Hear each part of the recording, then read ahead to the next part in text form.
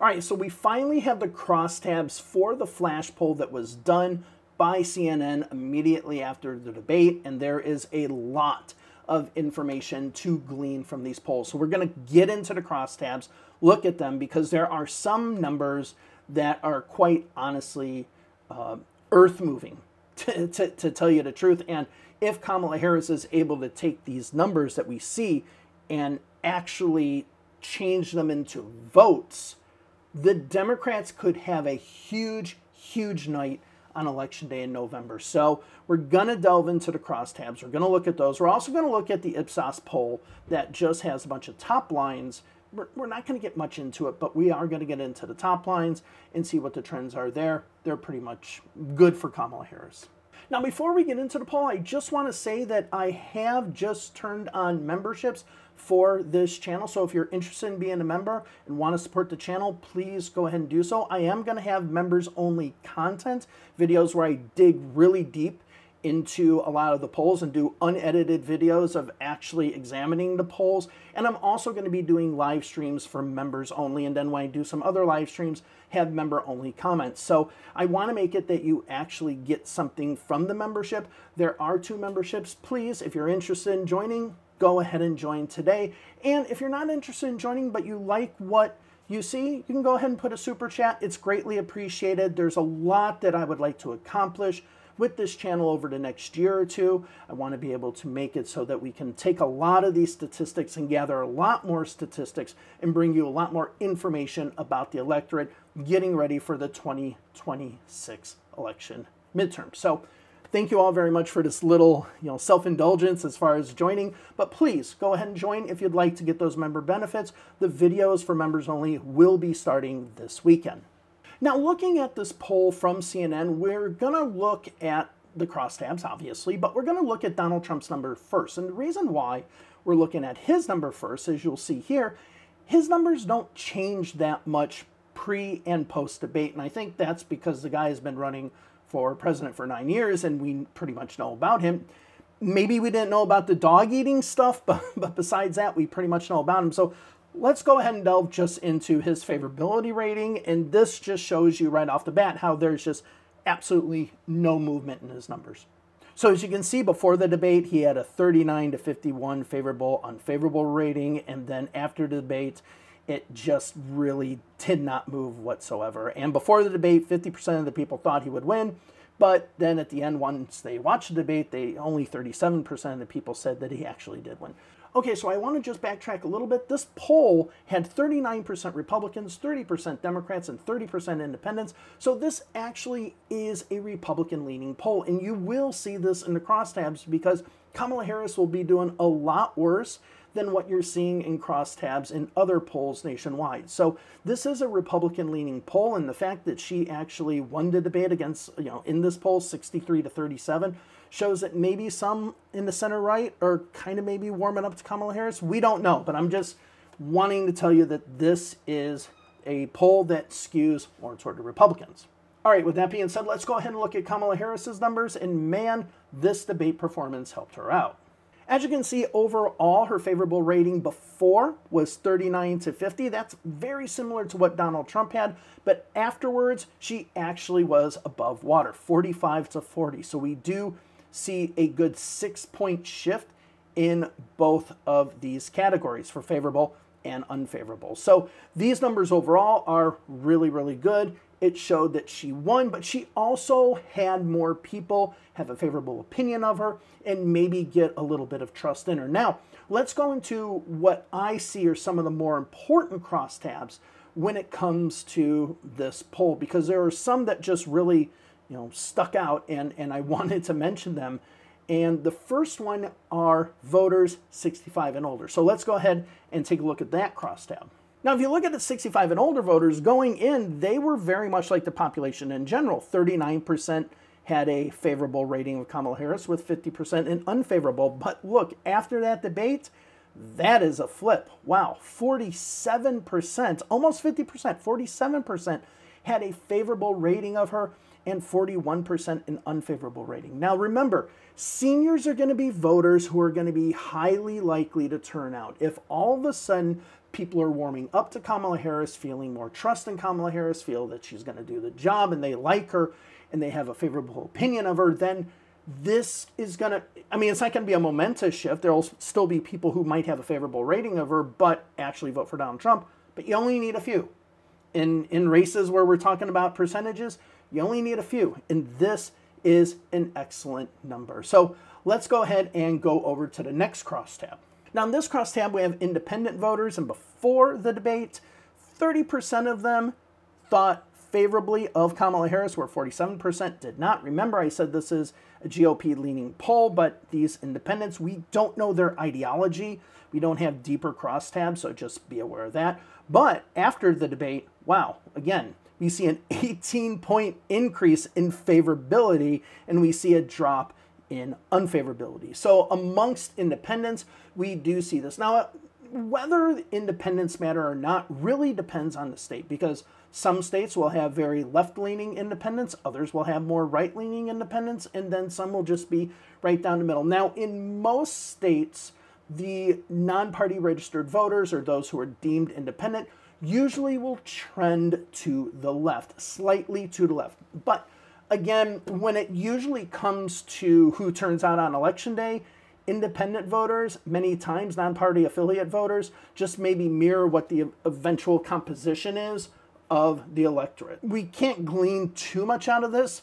The only thing I wanted to show was that there was this big shift. Now let's go over to moderate voters. Now, as I mentioned in my other videos, I think there are three groups of people that she needs to target: Hispanic voters, young voters, moderate voters. But I'm going to take those young voters and take them out and replace them with the senior voters, because the senior voters are starting to solidify for the Democrats and for Kamala Harris. If she wins that large group of high turnout voters, or at least higher turnout voters, especially compared to the 18 to 29 crowd, game, set, match, done. So let's go ahead and go over to moderate voters and see what they're doing. As you can see in this case, her favorability rating amongst moderates was even lower here, 38%, and her unfavorable rating was 43%. But after the debate, boom, huge shift, 10% shift, 48% favorable and 37% unfavorable, very, very much above water. So you're seeing her not just make these shifts where she just gets above water, you see her underwater quite significantly, and then you see her, her head above water quite significantly. So we're not talking about some small little changes when it comes to favorable and unfavorability ratings. We're talking about pretty significant and substantial changes. So if you see male voters, 35% before the debate and 52% unfavorable before the debate. But after the debate, that obviously she's still down and she's still underwater, but you are talking about an 8% favorability swing in her favor. That is huge.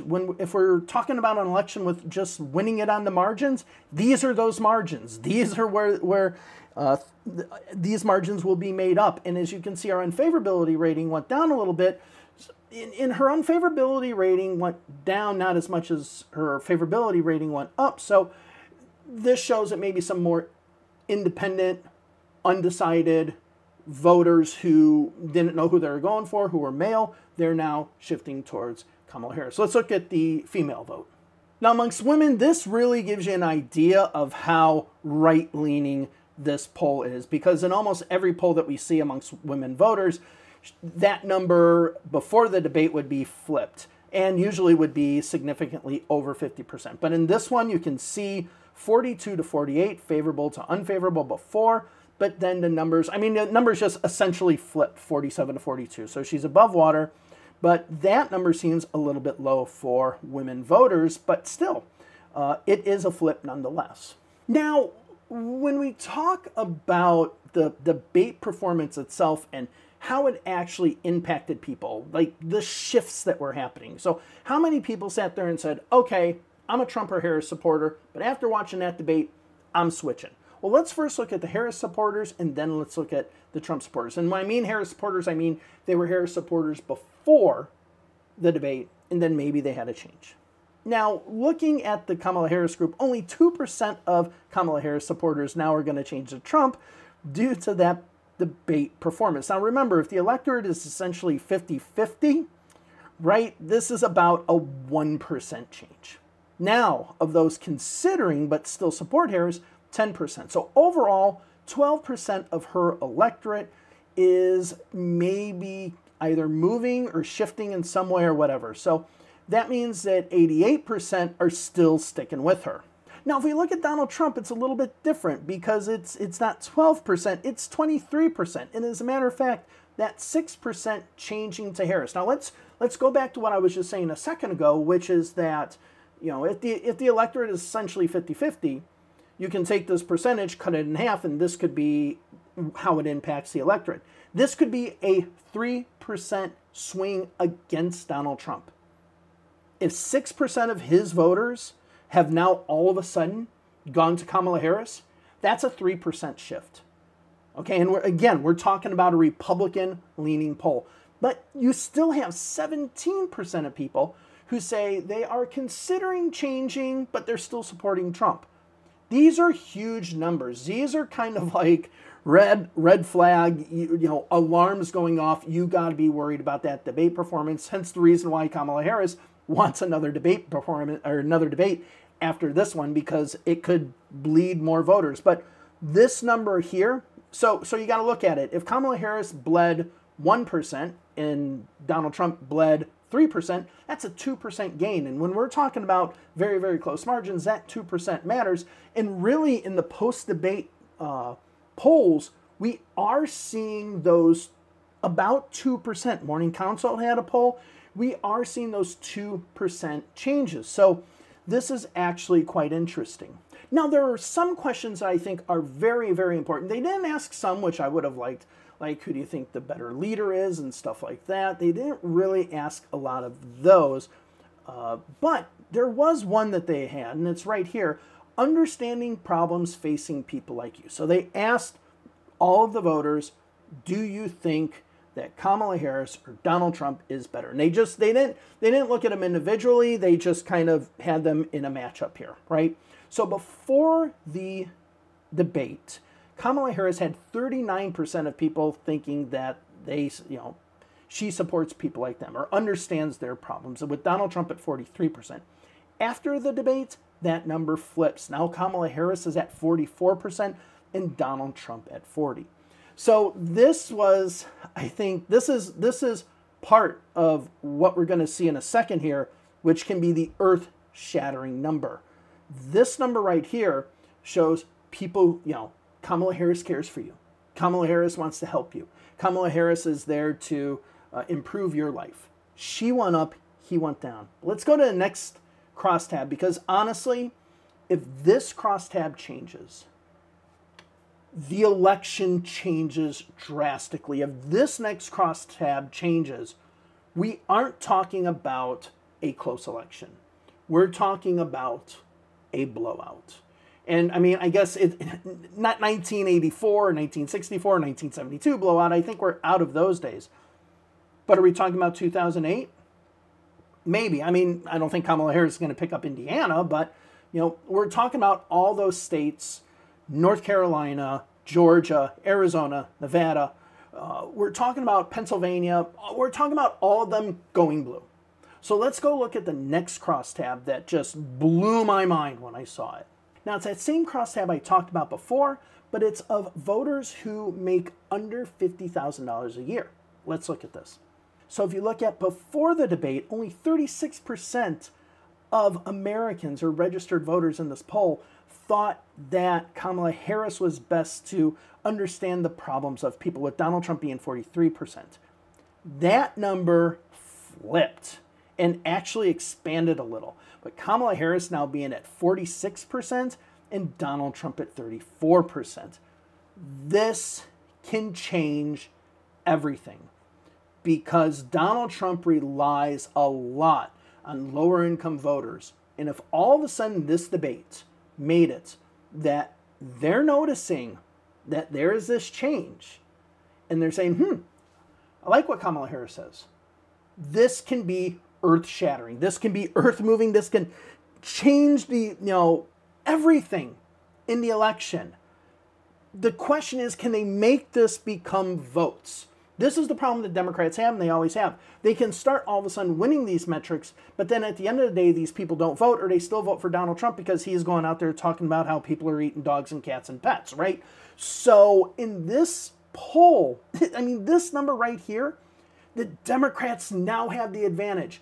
Look at what you did in the debate. Take those ideas, run with them, because if all of a sudden you're bringing down margins in places where incomes are $50,000 and lower, you are taking a huge chunk out of Donald Trump's votes. A huge chunk. This can be earth-shattering for the Democrats. Hopefully they can change it into votes. We'll see, but hopefully that's the case. All right, so let's look at the Ipsos poll real quick. So we have the first question, made me more hopeful about the future, and we're only going to look at registered voters. I don't care about the total number of adults. If you're not a registered voter, you can't vote in this election anyways, unless you go register, and the chances of you doing that are probably highly unlikely. Anyway, Kamala Harris, 45% of registered voters, about having more hope in the future. Now, if we look at gave the impression of having higher moral integrity, Kamala Harris at 50% with Donald Trump at 29%. That's pretty bad for Trump. Now, the next question seemed like someone who would listen to me and understand my concerns. Again, and we mentioned this in the CNN poll earlier, Kamala Harris dominating that group. Independents dominating that group as well.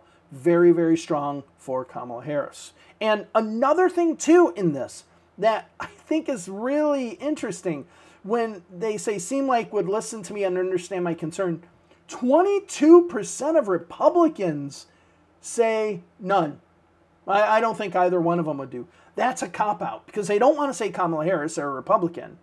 Okay, so they just like saying, oh, I don't think either one of them would. That is a pure cop-out, because like if you look at Democrats, it's only 9%, right? So that's starting to show a little bit of a chink in the armor for the Republicans, maybe. Let's keep going. Seem more like someone I would want to have a casual conversation with. Again, Kamala Harris, 46% to 31%. And again, Republicans, 24% of them are just like, no, I don't want to talk to either one of them. Whereas only 9% of Democrats, right? Again, some Republicans there, and definitely independents, you had 28% of independents, even though Kamala Harris won these group of voters. You have a lot of people on the Republican side going, oh, I don't want to talk about Donald Trump, right? That's good for the Democrats. Okay, here's the next one. Who's the candidate that appeared more dignified? 53% for Kamala Harris to 26% for Donald Trump.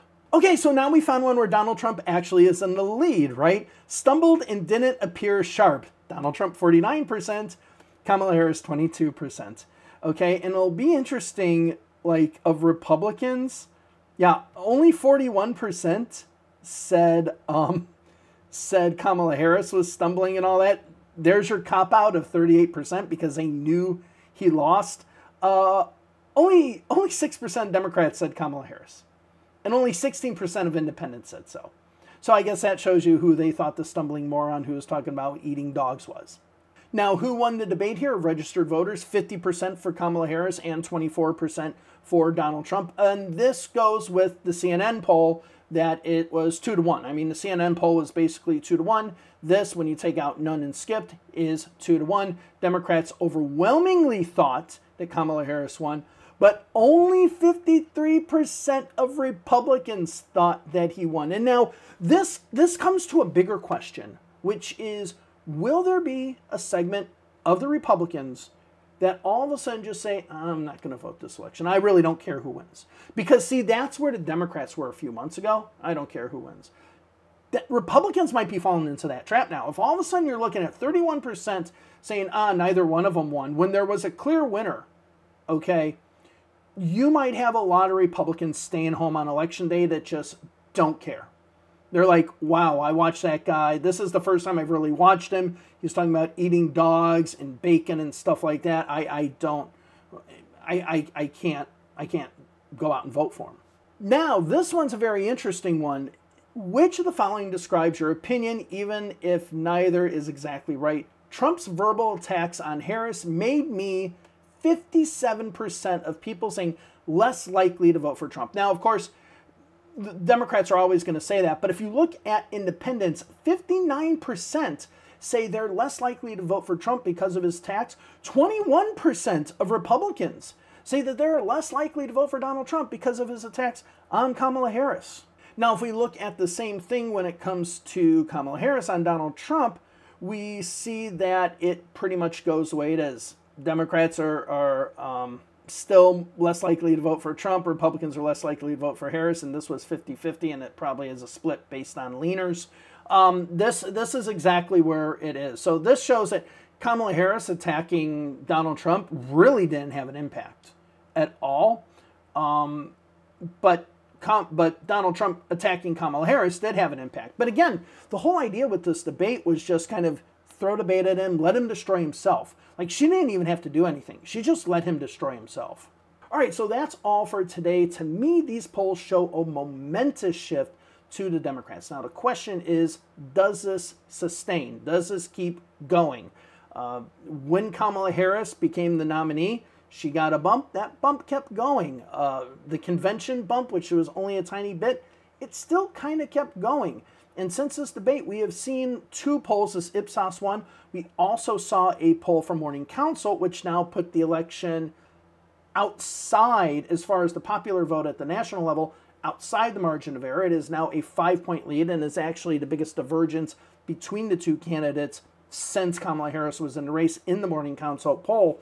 So we need to see if this sustains. But there are so many opportunities for the Democrats right now to solidify this thing, to just bring it home.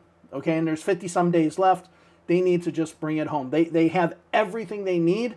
It would be great if they could have another debate and just take a little bit of a piece out of them. But, you know, John Lovett from Pod Save America did make a point. I think it was Lovett or one of the other ones. Maybe it was John Favreau. I'm not sure. But they basically said, you know, maybe just go ahead, have the one debate. You're on top. Just go out while you're ahead. That's possibly a good strategy too. All right, I just wanted to go over these crosstabs. Have a wonderful day wherever it is you are. Please join the channel if you enjoyed it. Go ahead and subscribe as well. And thank you all very much. Have a wonderful day wherever it is you are. Bye-bye.